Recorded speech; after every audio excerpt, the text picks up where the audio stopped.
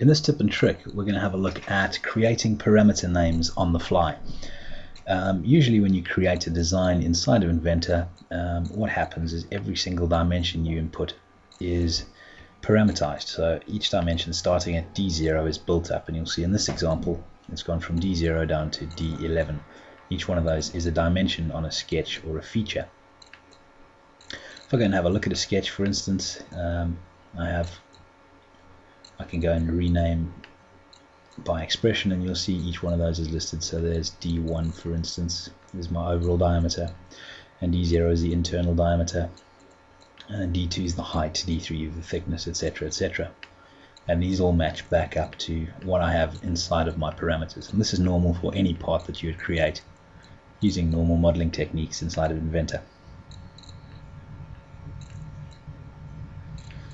Right, in an ideal world, what you'd want is for these to be named. So you'll see I've now got ID, minor, OD, etc., etc. And this allows me to have a little bit of intelligence. When I look at my sketch, for instance, I can now see I've got my major OD, my minor OD, my ID, a height, and a flange thickness. And basically this allows me to go into my parameters, and I could actually change any of those without having to know what D number they are. I could physically update my model. So if I started from scratch, for instance, and I had a look at a sketch, as I add these dimensions, I can add these in on the fly. So for instance, I could type in height equals 25, and that is added straight into my parameters. So you'll now see I have height 25. And I can go in and I can add in additional dimensions. So for instance, I can have ID equal to 25 as well, and I can then have my OD equal to 65, and I might want a thickness over here equal to 5,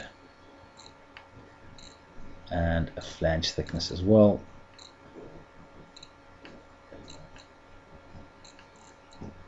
equal to 5 millimeters.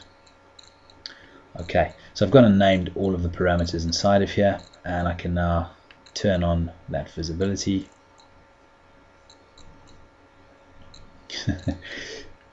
There we go, expression, and you can now see the names of all of those parameters. And I can finish my sketch, and I can go back into my parameters, and you can now see I've got height, ID, OD, thickness, etc. There's still D4 left, and you can see D4 is on this sketch. So I might want to change the name of D4 maybe to PCD.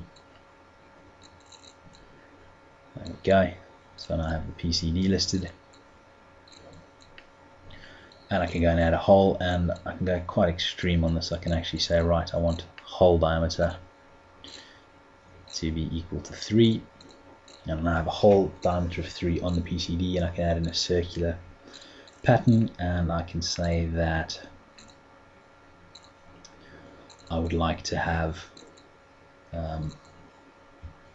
holes equal to 20. So now I've got 12. So now I've got 12 holes. Instead of having a rotation of 360 degrees, I could actually say rotation equals 360 degrees. So I've physically named every single parameter thus far. I can go so far as to naming the fillet as well. So I can say fillet equals 2.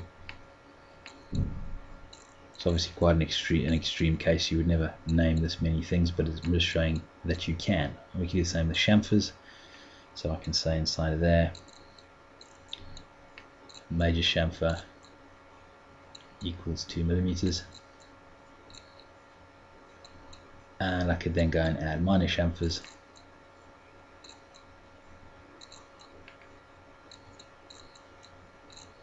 So minor chamfer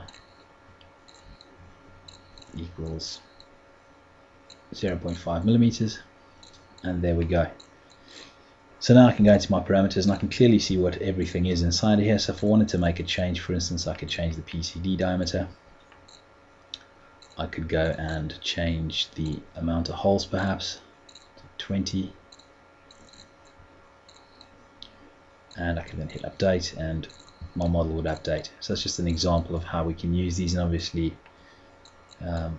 you know, You can go back and change whatever you like as many times as you want, and this will all update from your parameters onto your part. There we go. Small change.